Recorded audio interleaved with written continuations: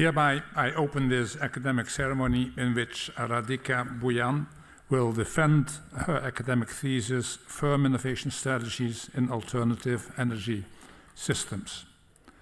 The subtitle of the dissertation is Exploring the Dynamics of Firm Innovation Strategies over the Technology Life Cycle. May I invite you to present a summary of your study and the conclusions of your thesis. The floor is yours. Thank you. Thank you, and thank you, friends, family, and highly esteemed opponents and members of the Corona, and those viewing in from across the world. So this PhD thesis research had explored renewable energy systems and how firms strategize around innovation. So as we all know that there is an increasing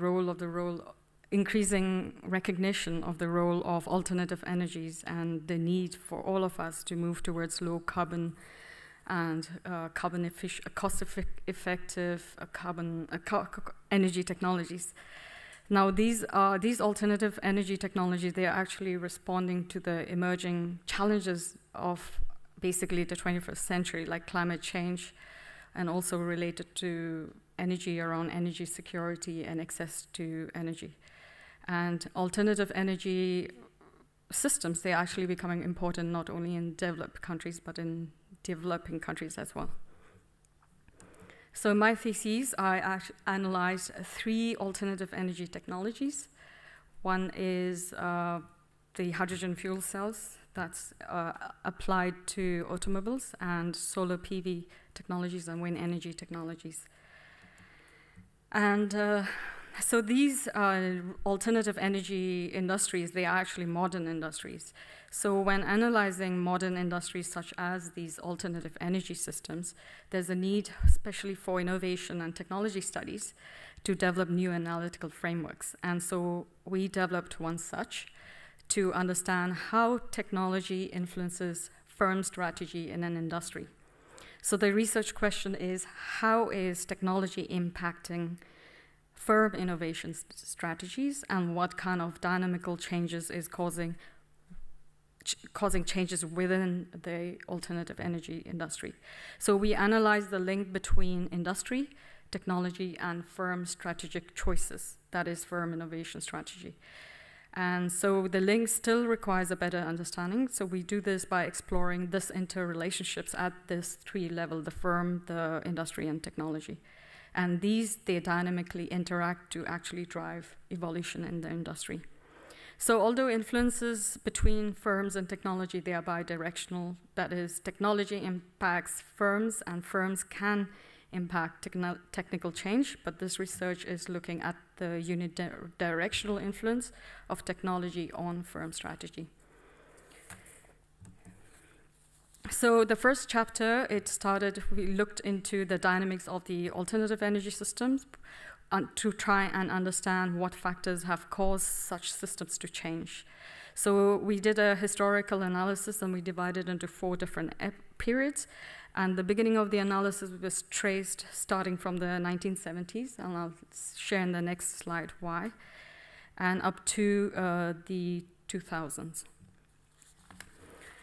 So in each of these periods, we actually observe the role of firms in each of these periods. And firms are one of the main drivers of the system. They interact with institutional factors, such as policies, and then components of the system, such as technology. So in the first period, for example, we saw the type of firms that actually entered the alternative energy system. And these technologies, some of the examples of the firms that entered in the 1970s were solar PV. They were startups, but basically spin-offs from space applications. And there were large electronics and semiconductor firms, obviously oil and gas firms. And in the 90s to 2000s, we did see an entry of flat screen manufacturers, laser CD manufacturers, and glass manufacturers. So this shows that modern technologies are actually increasingly combinatorial, which means that alternative energy technologies, they're based on the science and technology base of older industries. And therefore, the production and development of these energy technologies, they combine the knowledge and skills base of the older technologies. For example, I can give you an example where the skills and the knowledge base the manufacturing processes of laser CD and glass manufacturers they used for solar PV manufacturing. So this points to the need for cross-industry collaborations between firms. And this graph is essentially to show the development of alternative energy technologies or renewable energies. They actually follow the highs and lows of oil prices. And this is the graph, but I highlighted the peaks in the oil prices. And for example, between 1980, mid-1980 and mid-1990s in the graph, there was a dwindling interest in alternatives. That was when oil prices had stabilized. And actually during this phase, lobbying by oil and gas companies and automobile firms, they were actually reducing all the emissions criteria. And in the mid-1990s and 2000s, it was also characterized by a very serious focus on climate change and energy security concerns, because it was going through one of the biggest oil price shocks. So these kind of factors, it forces economies to re-strategize their energy consumption patterns. Then they start seeking alternatives in non-fossil energy, such as renewables and other energy-efficient technologies. And so what causes these such dynamical changes in alternative energy systems? What we saw is that in this period, as I explained earlier, there was a combinatorial nature of technologies, and then we saw a change in the number of firms entering and exiting the industries. There was a play between large and small firms. There was obviously the participations of firms from across sectors. There were experimentation with new technologies, and there were introduction of new regulatory policies and pressures. So there's chapter 2, it would focus on looking at theories. It created a framework combining the technology life cycle with the innovation strategies of firms. So industries are sequentially mapped in a phase of emergence, then there's growth, and there's maturity, which forms eventually, I'll show in the next slide, that it shows, it forms a S-shaped evolutionary pattern. So there are 3 distinct stages of technological development here: nascence, growth, maturity, and each stage is represented in my study with hydrogen fuel cells in the first stage, because it's a nascent and an emerging technology, solar PV, which is in the growth phase, and the wind energy technology, which is in the mature phase. So the TLC, combining the S-curve with innovation strategies. So in the first phase, these are the characteristics of the different stages of technology in the different phases of growth. And so some of obviously in the beginning stages, there's a lot of technological uncertainty, including market uncertainty, and markets are fragmented. And later on, I go on to show how in the early stage there is a preference for innovation strategies such as licensing agreements and joint ventures. And when you come to a mature stage, there's a high degree of technological certainty. And there's in the first stage, there's an entry of a lot of small firms, and then eventually they exit in the growth phase. And in the third phase, there are few large firms, and then there is the emergence of a dominant design. And in the early phases, the dominant design isn't really there. There would be many competing technologies of the same technology. But the dominant designs, there would be different, technologies. Yeah. So there's a patent. These were the patents granted, just to show how in the early phases of, like for hydrogen fuel cells, there's a high rate of patents that are granted. And in the later phases, the patents decline, and that's how this conforms to the technology lifecycle stage criteria. And the data that we collected were firm data on innovation strategies, such as joint ventures, licensing agreements, and mergers and acquisitions. And we collected it from news clippings and company postings on the internet by firms and news analysts. That we collected it by ourselves, because at that time, during the start of this thesis, we could not find information through the regular database on such strategic alliances and mergers and acquisitions, such as the CATI Merit database and the Thomson and Reuters database. And at that time as well, the alternative energy market was not classified as a separate industry, and that we could have used a separate SIC code. And eventually in 2009, we got data from the New Energy Finance that published the results of the database on only M&A activities on solar and wind. So chapter 3, the empirical chapter, it dealt with the results of the study. This study confirms that when a technology matures, firms are more willing to commit to the industry. And when technology is immature or nascent, firms are less willing to invest in flexible and more integrated forms of external sources of information, of innovation, like mergers and acquisitions. And in chapter 4, that is also an empirical chapter, and this thesis had observed that over the technology life cycles, large and small firms, they responded differently, both to enter and compete in the industry. And the last chapter had the empirical chapter, the 5th one, looked at innovation strategies of firms with universities and research organizations. And we used a Web of Science publication data to use it as a proxy for research and development collaborations between firms and research organizations and universities. So it was observed that the number of partnerships with universities and research organizations is actually higher in the second stage of the technology life cycle than the first, and research and development in the third stage is very uncommon in the third stage. And it's concentrated mainly, if there are any partnerships, it's concentrated mainly around testing and certifications of standards and quality. So the major findings, one of the major findings of this study is that interactions are observed to emerge at 3 distinct levels: the level of the firm, the technology, and the industry.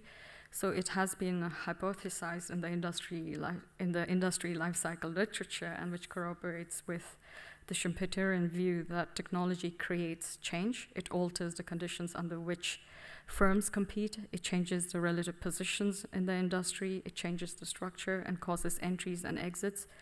And it also determines firm strategic behavior to innovate.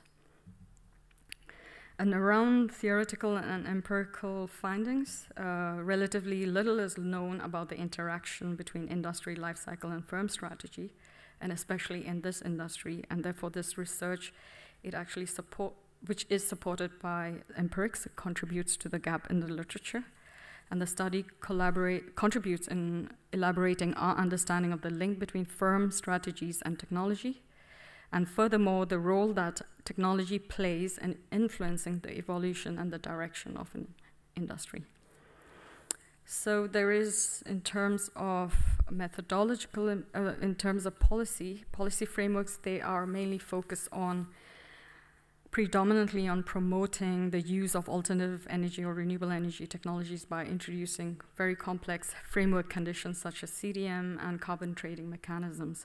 However, many countries, especially developing countries, they may not often have the capacity to develop the energy technologies on their own. And because of the advanced stage of the technology, partnerships with firms should be encouraged, especially so that other countries can access new energy technologies and the technical know-how that's already been developed. And this study has contributed to research by also showing the engagement of large and small firms. And sometimes they act as rivals, but sometimes they act as complementary. And each, they bring in different advantages and resources to each stage of the technology life cycle. And eventually they influence the curve along which the industry evolves. So in terms of future research, because of the relative newness, I wouldn't really, at that time especially, of this study, we could not append the database with information on R&D expenditure of firms belonging to the alternative energy sector.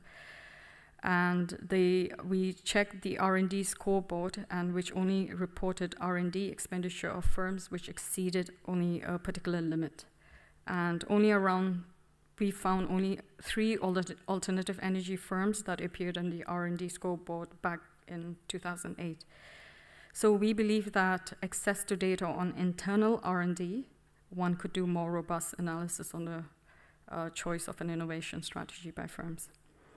And the other, would have been good to have a longitudinal database which could give us a better insight on the evolution of these partnerships with regard to only one of these technologies. We could have over one technology, the firms that played starting from inception to maturity over maybe a span of 20 years for each technology. And we think that especially in chapter 5, which was related to firm innovation strategies with regard to universities and public research organizations, that this can itself be a whole research project in itself in understanding the link further the industry and university, which is crucial to advancing research on alternative energy technologies.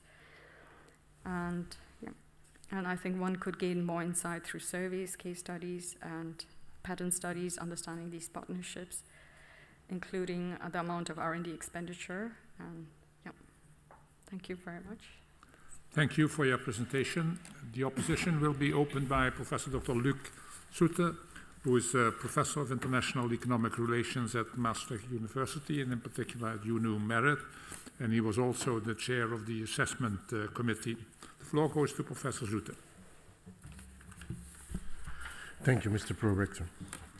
Dear candidate, I've read your thesis with great interest. Let me first of all congratulate you on the timing of your defense. While the Sharm el-Sheikh Climate Change Conference, the COP27, is taking place, we can discuss here in Maastricht the real issues, with some of your more fundamental insights involving firms' innovation strategies and how they change over the product life cycle in the particularly complex hybrid industry of alternative energy systems. So you see that while your thesis might have taken much longer than you or most of your friends and supervisors ever thought, you delivered here perfectly timed, a well-written thesis describing well the wider theoretical framework and presenting the evidence in a particularly convincing way. I also noted that your thesis is now the latest one in a pretty long list of dissertation series. I think I counted nearly 290, starting with the one of John Hagedorn back in 1988, in whose tradition you carried out your research focusing on firms' external innovation strategies, such as mergers and acquisitions, licensing, joint ventures, etc., now over the full life cycle of the technology. So well done. The main question I would like to raise here is whether the analysis of the alternative energy system sector, which I particularly welcome given the small amount of research which has been carried out on innovation strategies in that sector as compared to semiconductors, pharmaceuticals, or other high-tech sectors, should not, practically by definition, also have to involve a fourth element next to the firm, the industry, and the technology life cycle, and that is, of course, the infrastructure aspect of this particular energy or clean energy system. And that infrastructure system or that infrastructure availability will often be crucial in retarding or enhancing the growth of alternative energy systems. As you highlight in the introductory chapter, the role of infrastructures has always been considered an essential factor in enabling systemic transformative change. And we see it, of course, today most dramatically in the various policy discussions on, as you highlighted also, but also on the possible transport of hydrogen to fossil fuel gas pipelines, the issue about centralized versus decentralized energy storage and energy provision systems, both to the productive sector as well as to consumers, or even, as we heard more recently here in Europe at least, the replacement of the conventional fossil fuel petrol stations with electric car charging points alongside current petrol stations. And in a relatively short time, we're talking here about 2035. In all these cases, it seems that the large incumbent firms set the rules and leave very little room for new players. So how do you fit the, I would argue, the infrastructure part and the storage issue within your whole story? I look forward to your response. Thank you, highly esteemed opponent, for the question. You were talking about, if I can re-understand your question, but are you talking about the role of large firms? Well, I would like to hear more about the infrastructural part next to your three elements, which you analyzed: the firm, the industry itself as being part of an emerging industry, and the particular product life cycle as you highlighted in the case of these three technologies. But for me, the fourth sector, the underlying infrastructural distribution of energy, is very different in each of these areas. The firm is relying on an infrastructural system, which is often state-owned, sometimes part of a particular firm, sometimes hybrid, etc. So how would you include the infrastructural element in your analysis, given the focus on these three factors, which for me are very insightful, but to some extent insufficient in this particular case? So I wouldn't, since the analysis was on technology different stages, so I wouldn't look at infrastructure at the fourth, right? So I would look as an enabler for the diffusion of these technologies in that sense, because we're looking at the hydrogen fuel cell sector applied to automobiles. So they need these fuel centers. And I think the infrastructure for each technology, other than solar and hydrogen and solar and wind, the infrastructures would differ from the hydrogen fuel cell. So in terms of, I would see that in a way, the way I would see it is the infrastructure is developed by the government, right? And so once that's enabled, so that's why we would need more cooperations between the private sector and the government in that sense. Right? I don't know if I've answered it properly. You did an effort, but I would argue that your infrastructural part will be absolutely essential and will, of course, be a major advantage to incumbents who are sitting on an existing infrastructure, who can adapt that infrastructure. Think of the hydrogen use of the existing pipeline of gas as the method with a couple of technological changes which can be used to send hydrogen. So in this sense, you really enter that the life cycle of the technology is being kept to some extent by the incumbents. You deal really with an enormous advantage for incumbent firms who can then decide to retard the transfer to alternative energy systems because they still have a lot of oil or gas in the ground and still would like first to make profits out of those. So I would argue that the infrastructure adds an element of regulation. It could be, as you said, the public sector who invests in the infrastructure, but the public sector can also put in regulatory features, as in the case of 2035 limiting petrol, as say fossil fuel petrol stations. Yeah, definitely. Yeah. Thank you. Thank you. Thank you. Thank you. The opposition will be continued by Professor Dr. Gold, who is a professor at the Tswana University of Technology in South Africa, and who was also whose area of expertise is in innovation and statistics, and who was also a member of the assessment committee. Professor Gold joins in from the internet, and the floor goes to him.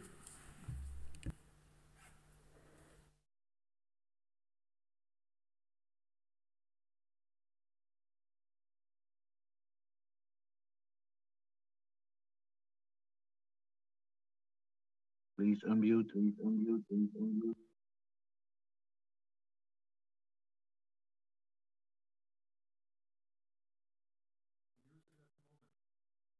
Professor Gold, you're muted at the moment.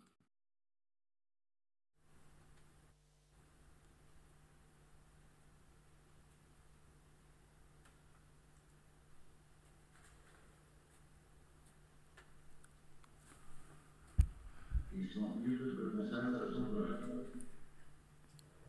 Okay. If it doesn't work, we'll try Professor Gold later.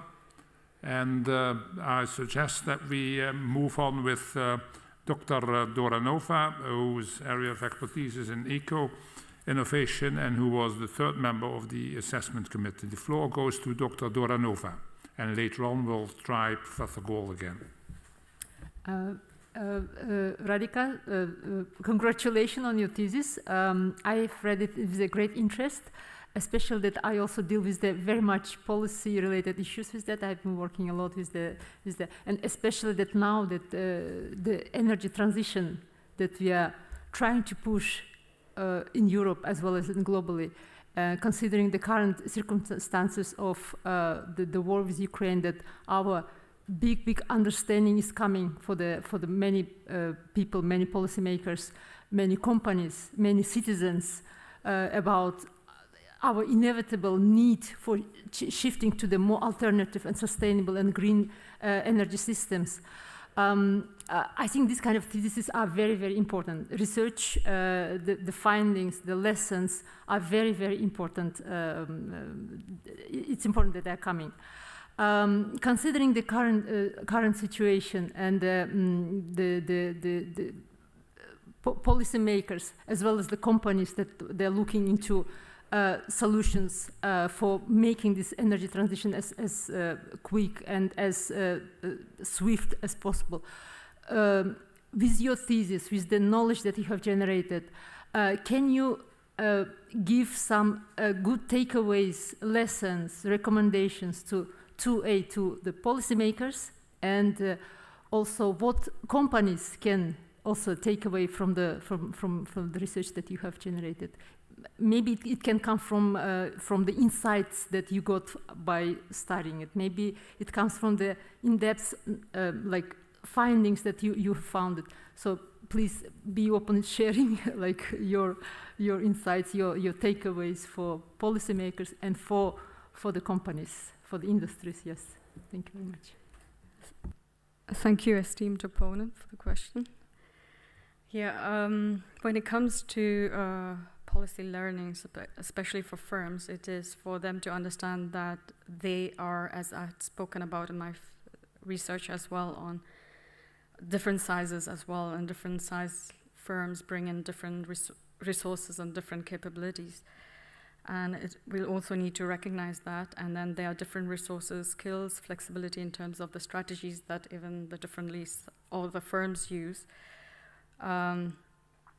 And also for firms to understand that not always compete, and we look towards collaboration, bring in complementary skills, and also understand that the stage that the technology is in as well. And for the governments, it's important to understand the role that firms can play in fast-tracking the transition towards cleaner forms of technologies, and also to encourage and enable this interaction between industry and universities and public research organizations. And also by understanding which stage a technology is in, actually it allows the government to custom design specific policies that can address the issues and bottlenecks which are associated with that specific technology. I hope that answers the question. Yes, thank you very much. Thank you. We will try again whether the connection with Professor Gold works this time better than it did before. I introduced Professor Gold already. The floor goes to Professor Gold.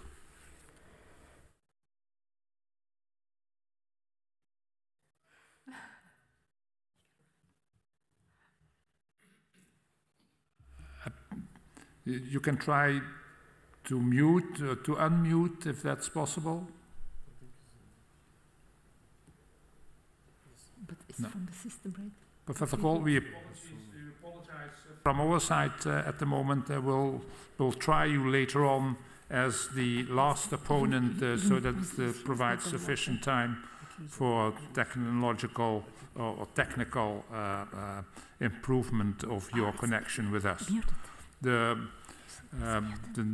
opposition will be continued by Professor Dr. Foster McGregor, who is Professor in Innovation and Globalization at Maastricht University. In particular, you knew Merit, and he's an additional opponent. So the floor goes to Professor Foster McGregor. Thank you, Pro-Rector. Dear candidate, dear Radhika, let me also begin by joining in the congratulations on your thesis. I think it reads very nicely and it covers a lot of ground, and I think the thing I liked especially about it was the fact that it did try to bring in all of these different literatures and thinking about the questions you were trying to address. So I found that very nice, and obviously, as already mentioned, the topic is obviously very timely given what's going on in the world at the moment, not just in Sharm el-Sheikh, but also with energy crises and various other things that we're observing. So, turning to my question, I have a question on chapter 3, which looks at looks to relate the choice of innovation strategy to the stage of the technological life cycle, among other things, but that's the sort of main focus of the chapter.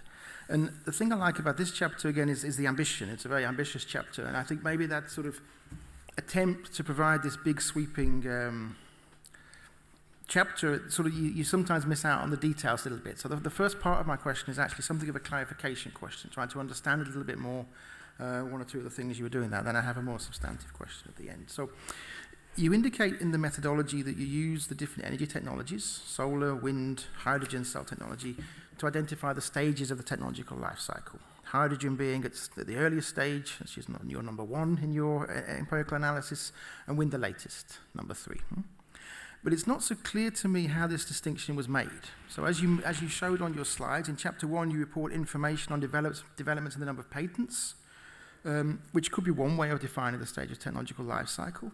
But also in your chapter 3 and in the analytical framework that you developed, you talked about various other aspects. You talked about the role of firm size or number of firms. You talked about the science-based nature of technology. You talked about, in some cases, that the absence of market demand, the explorative stage, is also relevant. So if I read that well, then to define the life cycle, you need some kind of multidimensional measure. So I was wondering, as a sort of clarification, but also more generally to get your impression on this, is how did you define that technological life cycle to allocate solar, wind, hydrogen to these 3 stages? And maybe in a better state of the world, what data would you use to do that again in a different way maybe? So that's a sort of the clarification type question. The second part of my question relates again to the methodology in a sense, but in order to interpret your results on the technology life cycle variable in the way you do, then you need to assume that these 3 technologies impact on innovation strategy only through technology. Yeah, so all other aspects, things like differences in policy in these different sectors, differences in regulations, standards, differences in openness to trade or something, are somehow assumed not to be relevant. And I wonder if that's a reasonable assumption. And whether you need to think about to what extent these different energy technologies actually capture the differences in the technology life cycle versus something else, and how can you try and eliminate those effects if they're present. So in essence, I'm asking to what extent might there be biases in your results because you're not capturing technology life cycle, but you're capturing various other aspects of these particular energy technologies. Thank you, highly esteemed opponent, for the question. And I'll try and answer the first question first. As I remember, you asked how did I determine the stages. The theory says that in the initial stages of the industry, there are many firm entries. That was the other criteria in which I kind of understood that hydrogen fuel cells, as compared to solar PV or wind, that it will fall under stage 1. That is one of the ways. And can you please repeat the second question, please? The second question was this idea that you essentially run a regression of a variable that takes the value 1, 2, 3, depending upon which part of the life cycle you're in.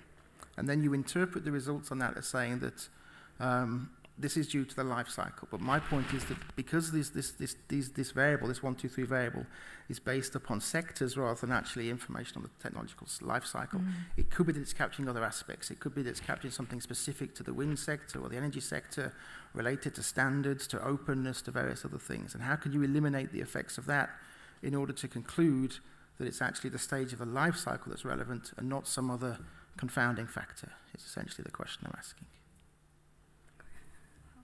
I wouldn't know really to answer that, but maybe it's more like an assumptions are already confounded factors that I'll prove because I put them in stages. Like you're saying that it's already predetermined, right? And then I do the analysis. And so it might not absorb the other factors which would be more relevant to the technology, you mean? Yeah.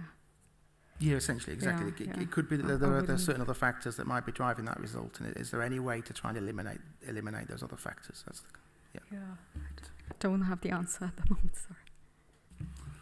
Okay, thank you. The opposition will be continued by Dr. Nomala. Dr. Nomala is connected to Maastricht University, you knew met, and his area of expertise is in economics of innovation, and the floor goes to Dr. Nomala. Dear Vietnamans, let me also join congratulating you for your achievement. So just like most questions so far, I'm just going to focus on your chapter 3. So what I see there is quite interesting and intriguing and a little bit confusing because of the very particular way you operationalize the idea of a technology life cycle. So because we are talking about 3 technologies, so it's not about the early stages, the 3 stages of, let's say, fuel cells or alone, or the windmills or the PV cells, but you are associating something with 3 different technologies. So it's not really a technology life cycle, it's a sequence of technologies which might have different properties historically in terms of their own life cycle. So this is one. And the second peculiarity, again, is the industry. Because we are not talking about an industry that doesn't exist and is coming into existence, we are talking about a transition period, that there is already an energy industry. And what these new technologies represent is a shock to the system. So again, the question of what stages of the industrial life cycle these firms and these technologies find itself is not very clear to me. So I was wondering if you just could tell us a little bit about how generalizable this kind of an approach would be to some other transition system, for example, the emergence of the electrical vehicles. So how would you, again, that's given that it's also a transition system, so how would you then define the industry, the stage of the industry in its own life cycle, and the technology is there? Would you again use a number of different competing technologies representing different styles? And of course, in your answer, so it would be interesting if you just could use the example of Tesla, because as we know, automotive industry has been vertically integrated, but not that much, even at its maturity. Whereas from day one, the great success of Tesla in the introduction of electric vehicles have been due to this incredible level of vertical integration. Thank you, highly esteemed opponent, for the question. So ideally, actually, and I know that's a limitation of my research, where I shouldn't be splitting the technologies into the stages, I would have liked, as I mentioned earlier while presenting, that I would have preferred to have longitudinal data on each technology and then observe them over the entire duration from nascency to maturity. So that's a limitation, and at the time we collected the data, it was not possible for us to do that. But we just kind of, in a way, theorized around it, I would say, but I wouldn't really say it can be used as a general example to, yeah. But the assets and facets of the framework can be used.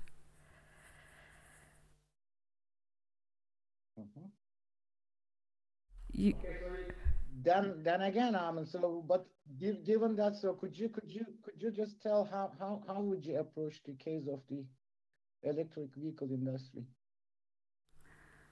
Would you define electric vehicles as a different industry, or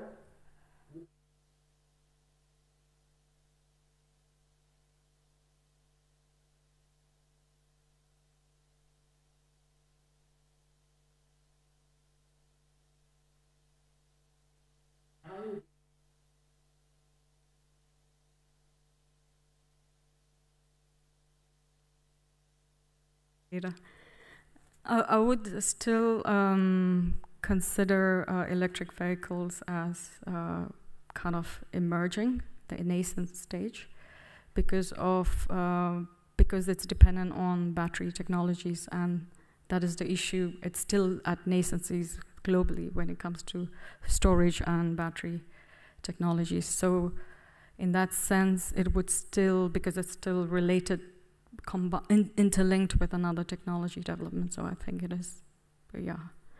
I would still say it'll, yeah.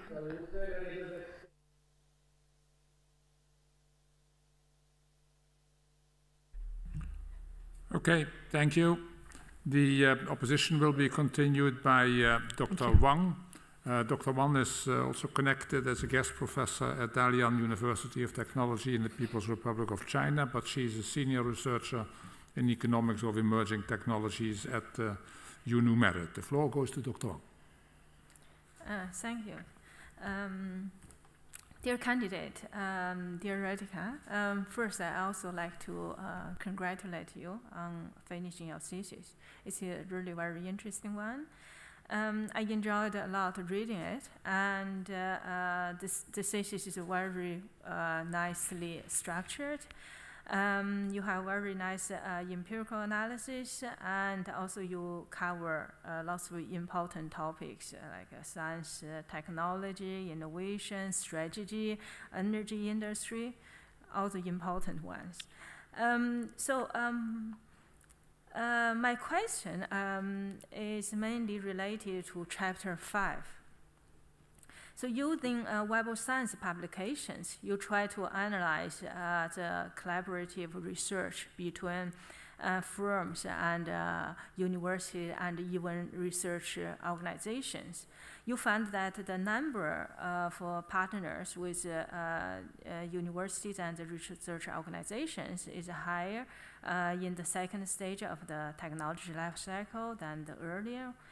And you conclude in this book that firms should work closely with universities and research organizations across all stages of the technology life cycle. So here, I'm afraid I do not really quite understand how you draw this conclusion.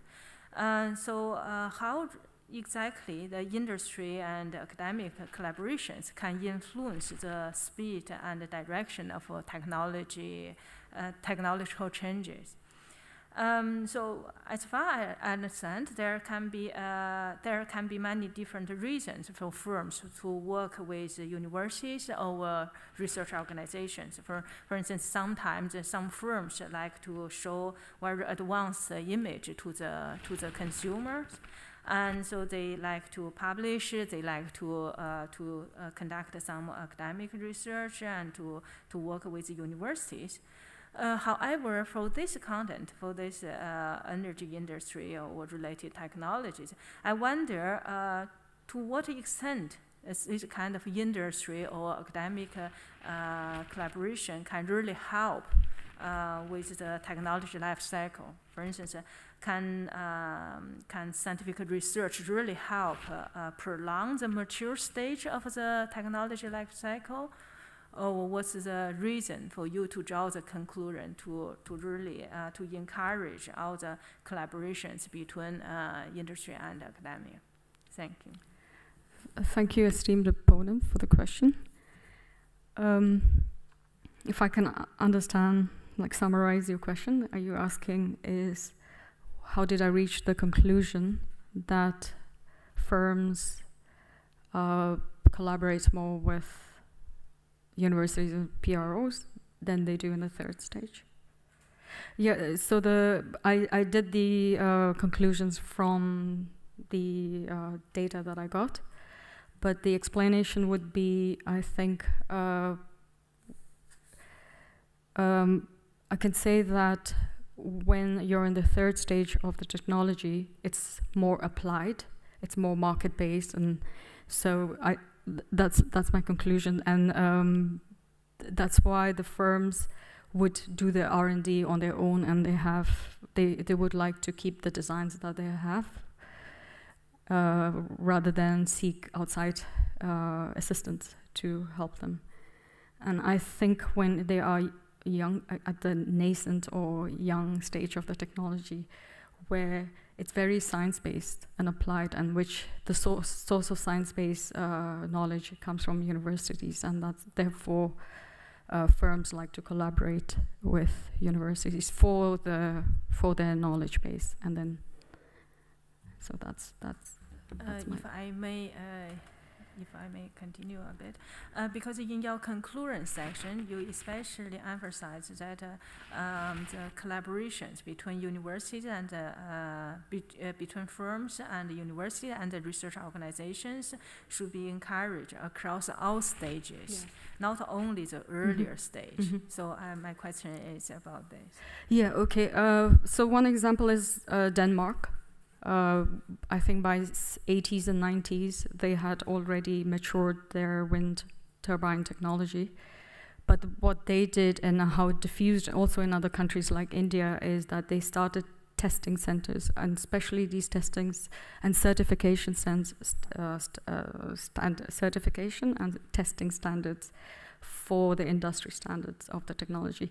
They were based in universities and research organizations, and I think that's why I say that they should collaborate across all the sectors, all the stages as well. Thank you. The opposition will be continued, hopefully, by Professor Gold, whom I introduced already, and whom from his smile we can deduce that he's connected now and does understand what we're saying, and we hopefully will fully understand what his question will be. The floor is yours, Professor Gold. Thank you very much. I hope people can hear me. Anyone hear me? Do I? Yes, you can hear me. Well, that's a good first step. I'm going to pose some simple questions, which strike me as interesting. First, I congratulate the candidate on the quality of the thesis. I think this is a significant contribution to our studies. We note that we've got the thesis is about firm innovation strategy. That tells us we're with the business sector. We understand where we are. This gives rise to two questions I would like to put. Could you tell us what innovation is? So think about that for a couple of seconds. That's the easy one. And then link innovation to the most successful strategy, because you have gone through the thesis linking strategy to innovation. I would like you to take them apart and illuminate us on the question. The floor is yours. Thank you, highly esteemed opponent, for the question.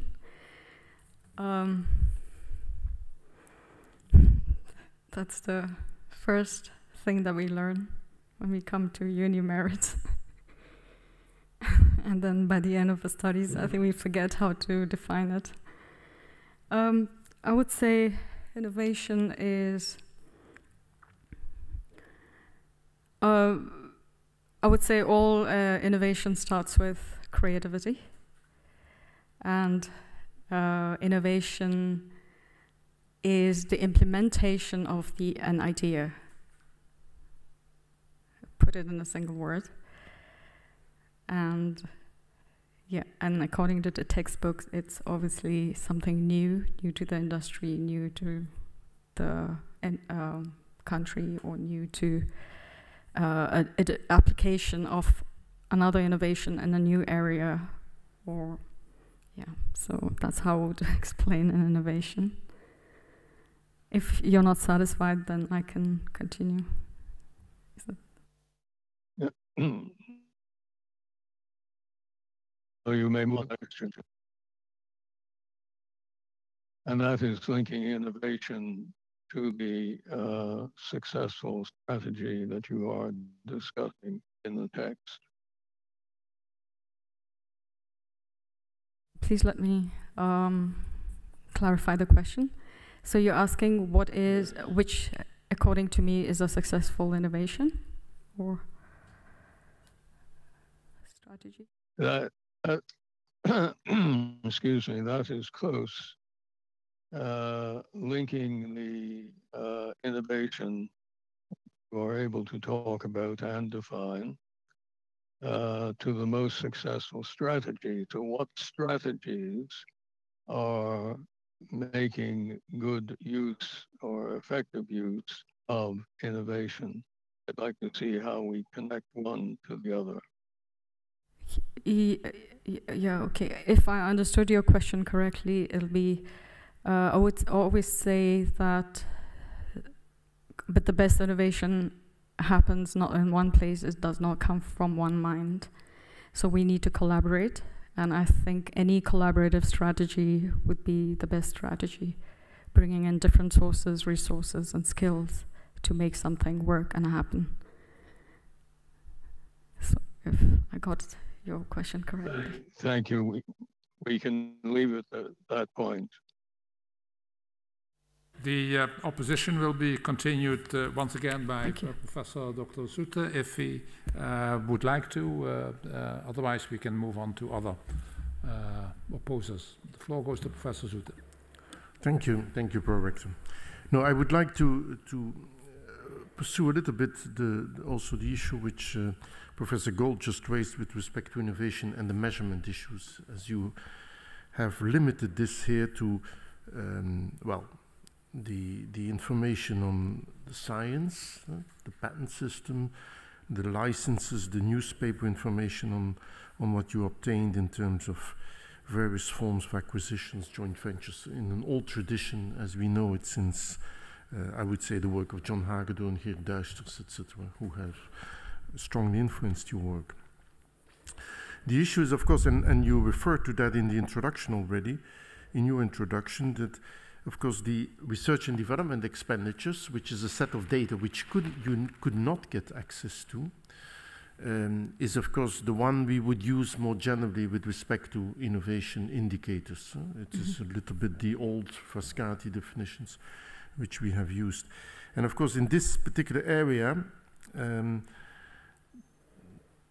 the fundamental question remains that you have this distinction between what you call alternative energy systems and, let's put them, fossil fuel or conventional energy systems. And of course, most of these firms will carry out research on both sides.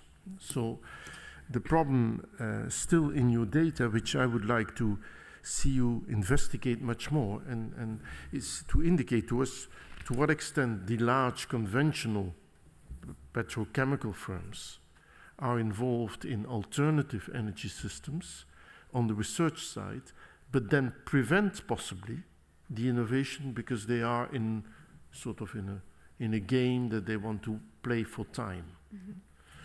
And I think you saw this most clearly now with the Ukrainian war that suddenly large Western oil companies were prepared to sell off, in Russia at least, their participations and their ownerships of these firms, and one would hope now would invest more fundamentally and more dramatically their research in terms of these alternative energy systems.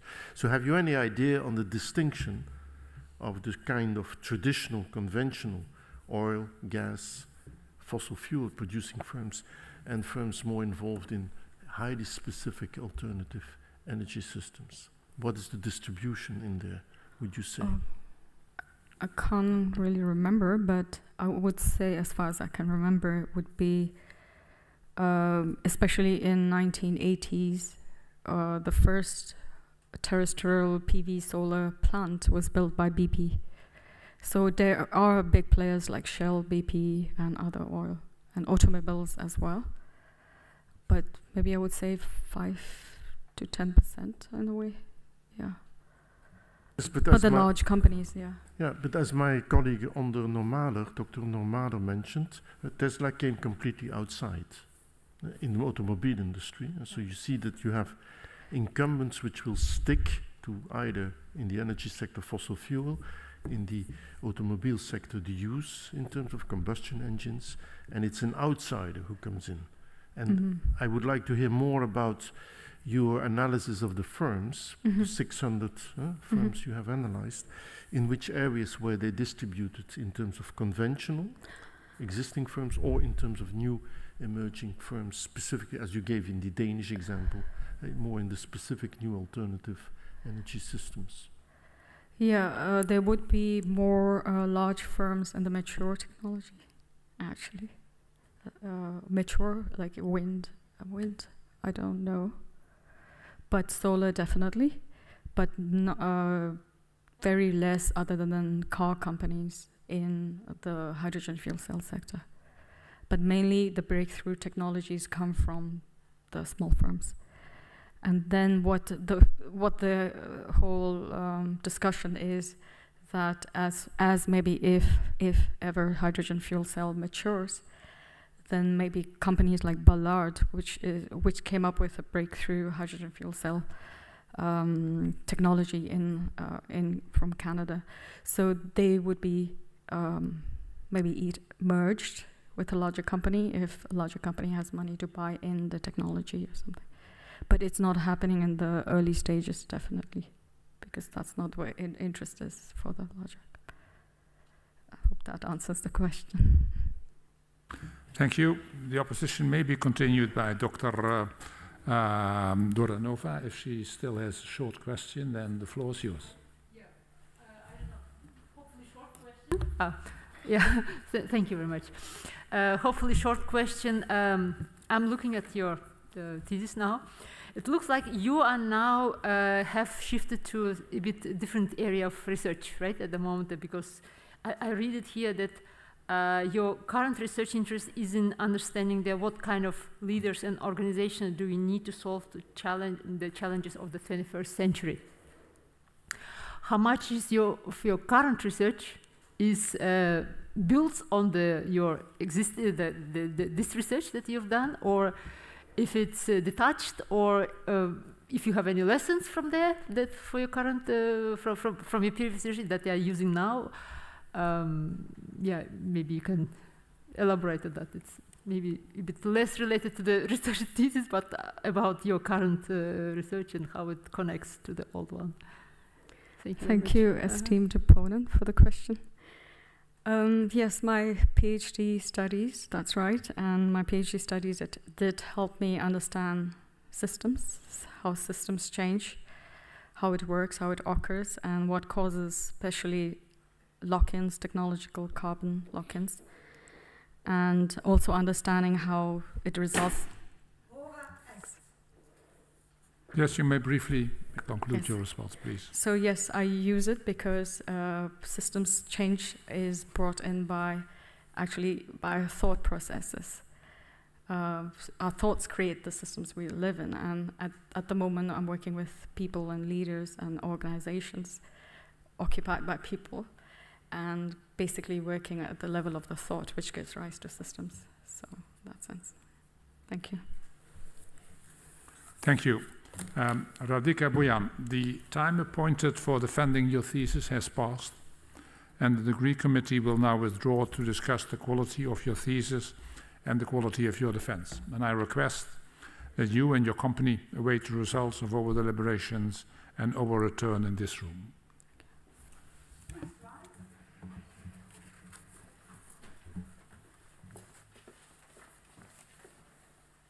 The PhD defense has now ended. The degree committee will debate the candidate's performance behind closed doors. This process usually takes about 10 minutes. In the meantime, let's take a closer look at Maastricht University's renowned teaching method, problem-based learning. Once the pro-rector reconvenes the session, we'll tune in and continue the live stream.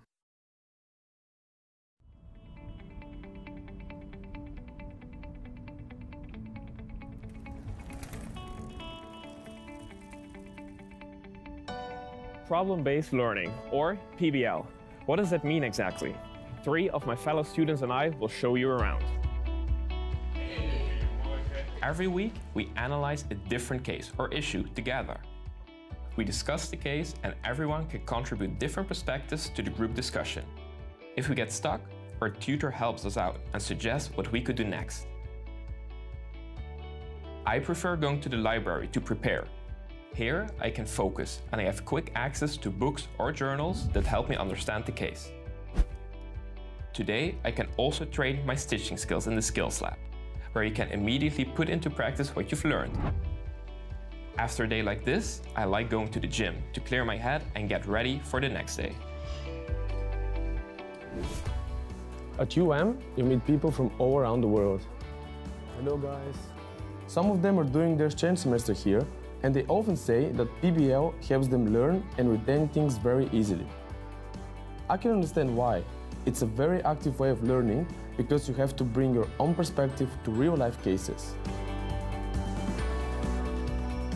You have a lot of freedom to manage your time, your studies, your hobbies, and your work.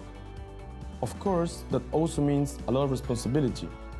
Right now, for example, I'm arranging my exchange semester in Madrid. How cool is that? In this group session, we're the managers who have to allocate the resources of a real company. This is how we put into practice what we learned this morning. Studying here means being proactive and learning to plan well. Prioritizing and performing well under stress are great skills that help you develop as a person. But now, it's time to grab a coffee at the Student Service Center.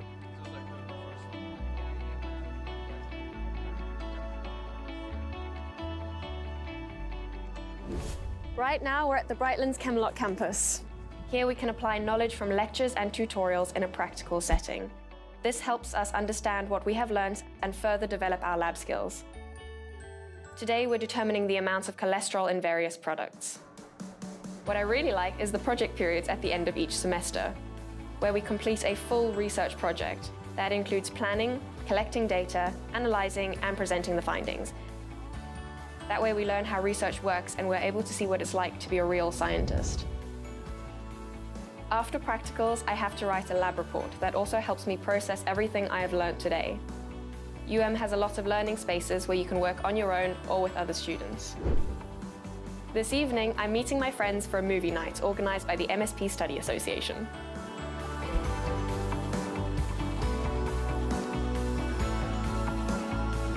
If you study law, you have to read quite a lot. Not all information is relevant, so you learn how to easily find the information you need to solve your case. In the afternoon, I have to give a presentation, so I like to practice it with a fellow student. Later today, a lawyer is giving a lecture. This will help us better understand the case we're working on. Speaking in front of a group is quite exciting the first time round, but you get used to it quickly. And having to present helps you also to adopt knowledge better. What I like the most is that we sometimes get to enter a plea in front of a real judge. These moot courts are really exciting. Now it's time for drinks with friends. Studying is important, but so is relaxing once in a while.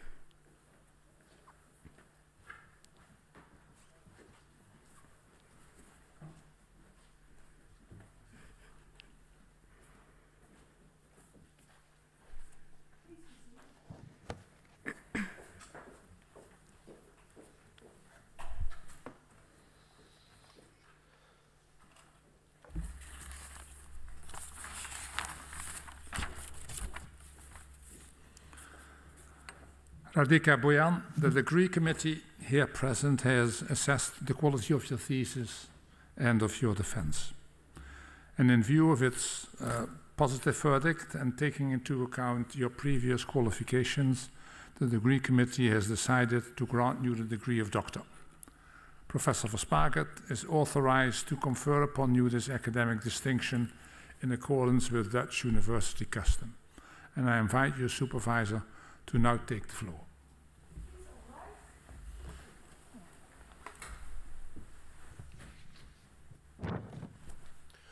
Radhika, I still have to ask you one more question, and I hope you're prepared for that. The question is the following. Do you promise to work in accordance with the principles of scientific integrity at all times, which means to be careful and honest, transparent, independent, and responsible? I promise. That was the correct answer. Thank you. In that case, by the authority vested in us by law and in conformity with the decision of the committee here present, I hereby confer upon you, Radhika Bhuyan, the degree of doctor and grant you all rights attached by it by custom and law. And as evidence of that, I will now present you with the degree certificate, which is signed by the rector, the secretary, and the other members of the committee, and which is affixed with the official seal of the university. Thank you.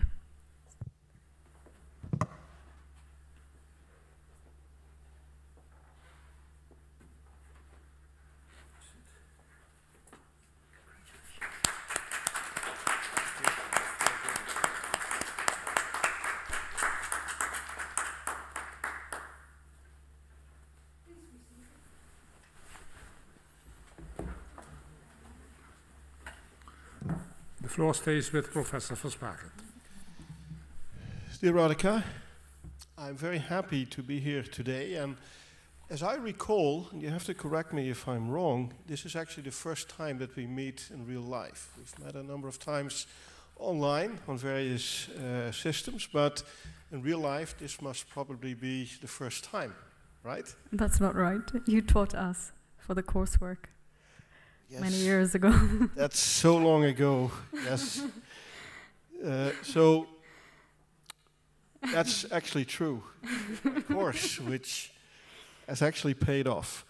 So this shows the fact that I forgot about that, the fact that I had thought that we'd mainly interacted online, that I came to this process relatively late.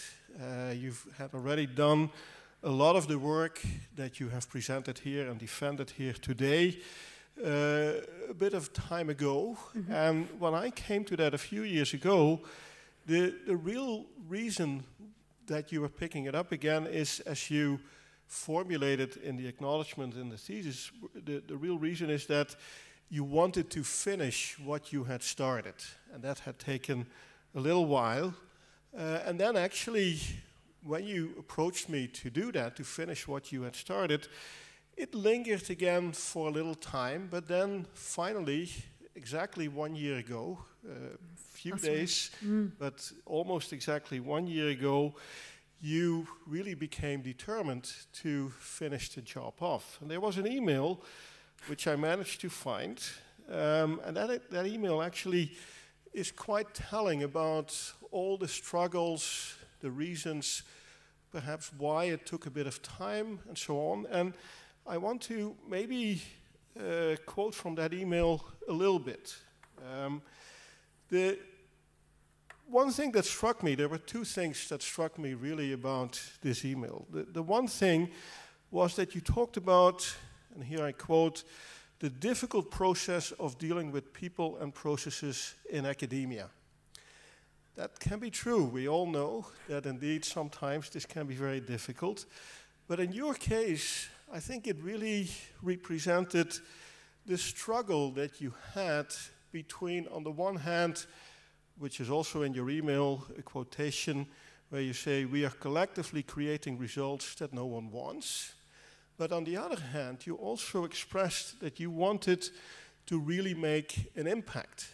And in that email, you told me about some of the plans that you had to make that impact, and you said, I need the degree to be able to do that.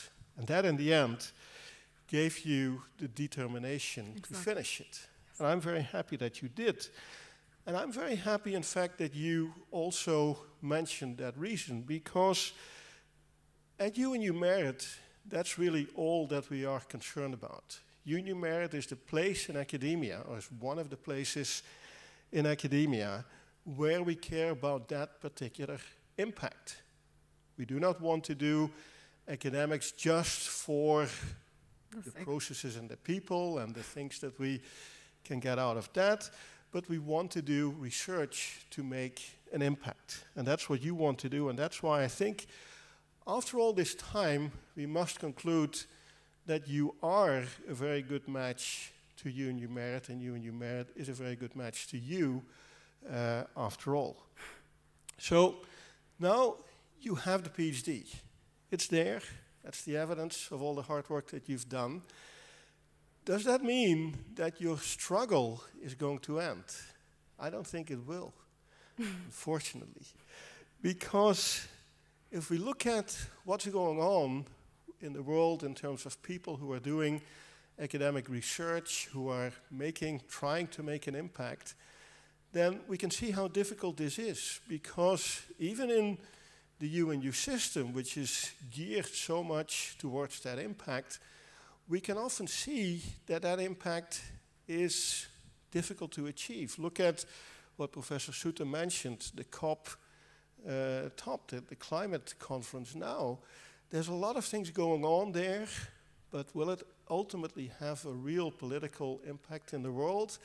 Sometimes we wonder whether that's really the case. And that's going to be your reality as well. Even now that you have the PhD, you will still have to make that difference yourself. So it's up to you to whether that PhD, the work that you've put into it, the things that you've learned, will in the end make a difference. I'm very confident that you will make that difference, and I hope that you will succeed. And I hope that then you will actually never forget that this is what we here in UNU Merit want to try to do every day, and that you are now definitely a part of. Thank you very much. Thanks. Congratulations. Thanks. And good luck with your career. Thank you so much. Yeah,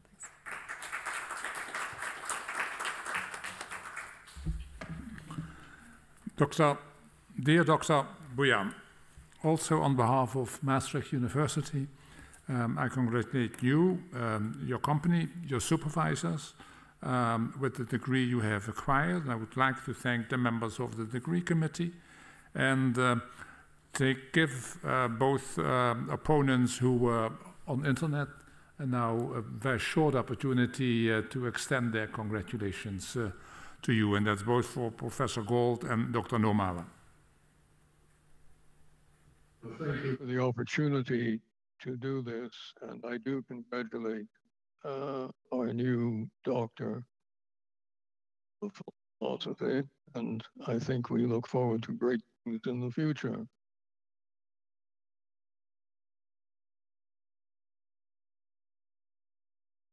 Likewise, my congratulations. So I wish you all the best in life and your struggle to change the world. Okay, thank you very much.